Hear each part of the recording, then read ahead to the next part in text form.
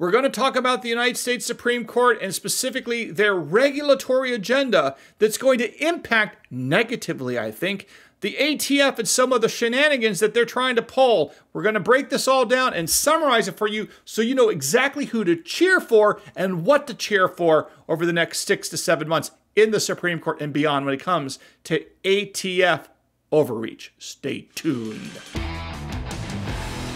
Hey folks, I'm Mark Smith, host of the 4-Box Diner, proud American gunner, constitutional attorney, member of the United States Supreme Court Bar, and author of First They Came for the Gun Owners. Check it out if you don't already own a copy. All right, folks. So I just want to pause, step back for just a short period of time in this video. And all I want to do is talk about where we, as a Second Amendment community, stand when it comes to regulatory issues dealing specifically with the powers of the ATF to take away our rights. Now, again, quick reminder, the ATF is a regulatory agency. It is an executive agency that ultimately reports to the President of the United States as part of the executive branch. The ATF gets its powers and authority, and remember, we've talked about this before, to be very precise. Governments have powers and authority. They're not necessarily the same. A government can exercise a power and go beyond the scope of its authority, which makes it ultra vires or unacceptable or illegal. So again, when you talk about governmental powers, what a state can do, what the federal government can do, talk about it in the terms of powers and authority, okay?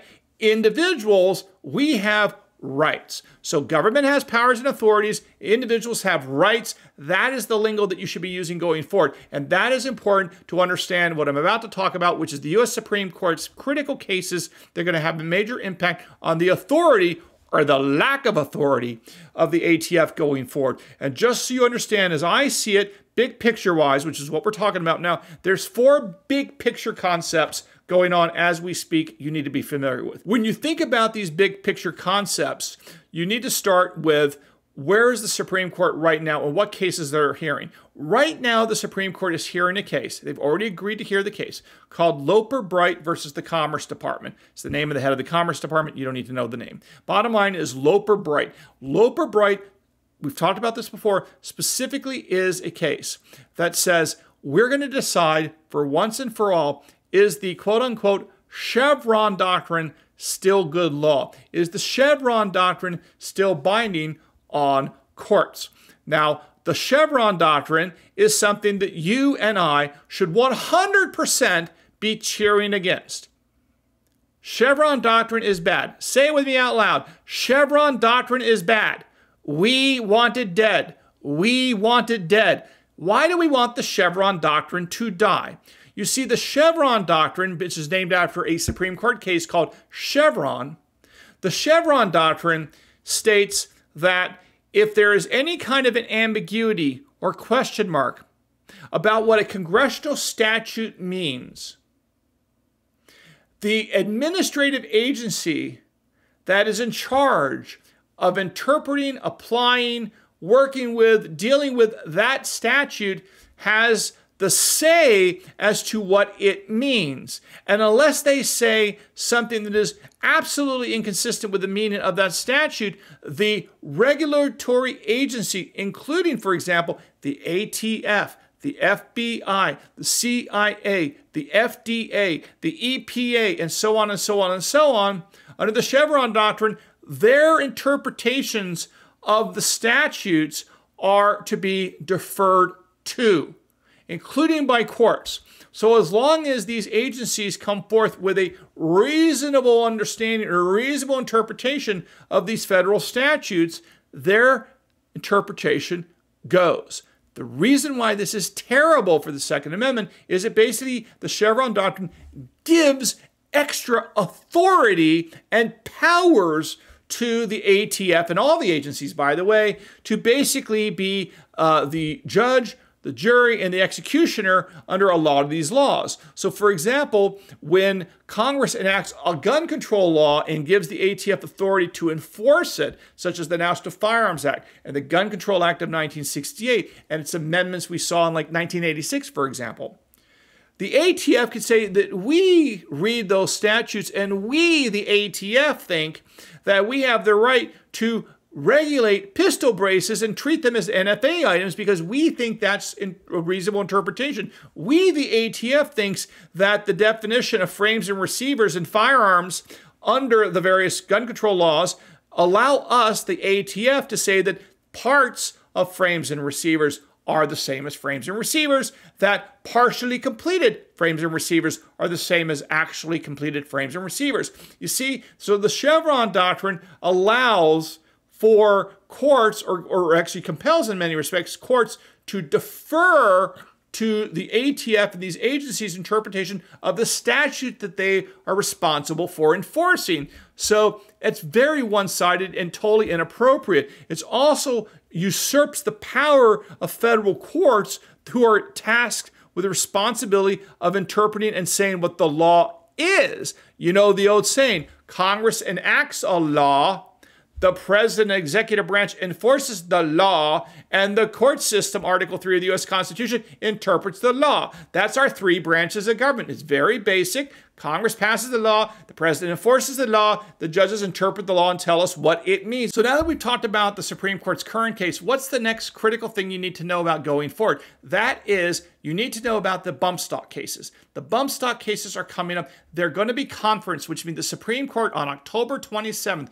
circle this in your calendars, October 27th, 2023, the Supreme Court is going to conference, which means the justices are going to come together and vote whether or not to take one or more of these bump stock cases. Now, there are 3 bump stock cases, all of which are available for the Supreme Court to take. They could take 1, they could take 2, they could take 3. Hard to say. They probably would take 1 and then hold the other 2 in abeyance and then do it that way. So the 3 cases on October 27th that you want to cheer for one of these cases to be granted cert is either, I believe it's pronounced, the Guedes case, that's G-U-E-D-E-S, the Guedes case, that was out of the District of Columbia. In that case, the bump stock plaintiffs lost that case, and the D.C. Court of Appeals said that ATF had the authority to essentially ban bump stocks. Then you have the Harding case out of the Sixth Circuit. This is a sort of a Midwest court, the Sixth Circuit. They said actually that we in the Second Amendment community win. They said that the bump stock regulation promulgated by ATF was unconstitutional and illegal. The ATF lacked the authority to ban bump stocks under their enabling statutes. You see why the Chevron doctrine is so important? Because, again, ATF tries to say, oh, we believe we have the authority to ban bump stocks, and since you have to defer to us, we win. But no, the Harding decision in the Sixth Circuit says no can do. And then, of course, we have the famous Michael Cargill case. Great guy to follow on Twitter, Michael Cargill. Cargill is before the Supreme Court. That was a victory, again, for the Second Amendment community, the pro-bump stock team. Michael Cargill and his team won, and now that's before the U.S. Supreme Court. So either the Guedes case, the Harding case, or the Cargill case, I suspect one of them will be granted cert, and that is exactly what we want, because there would be nothing better in this term, in the context of regulatory and the ATF overreach, than to have the bump stock ban get struck down as an absurd extension of ATF authority. That will be a major blow to ATF. At the same time, the destruction of Chevron,